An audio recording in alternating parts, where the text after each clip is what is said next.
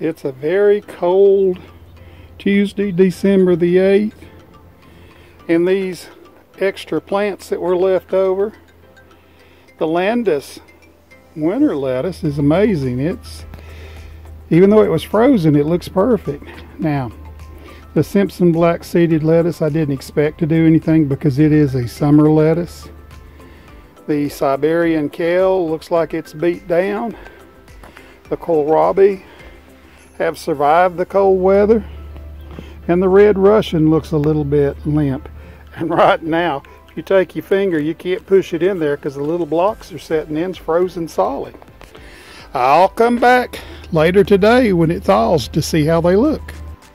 As they say, believe it or not, these plants are the ones that were frozen solid, including the dirt on this rolling greenhouse table the other day. This right here is black seeded Simpson lettuce. That's a summer lettuce. I can't believe it survived. I'm not surprised by the Landon winter lettuce. And these are just extra plants. I've got this stuff planted in the garden. The Siberian kale, that doesn't surprise me. I've raised it and actually harvested it by dusting snow off of it.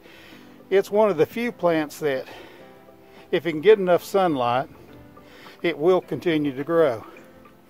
This is some of the extra kohlrabi, and that's an extra tray of Russian red kale. Yeah, I tend to always put too many seeds in the ground when I get started. Lucy, come here.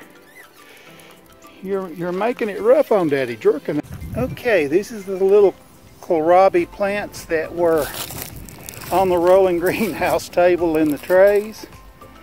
I thought, goodness gracious, if they're going to go through such harsh freezing temperatures and freeze solid, I'm going to give them a little bit of a chance. I'm going to move them to the garden.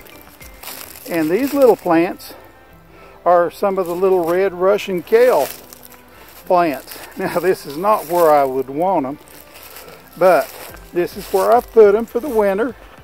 We'll see if they have a chance to make this spring. If they make it through the winter, I should have some of the earliest spring crops you've ever seen.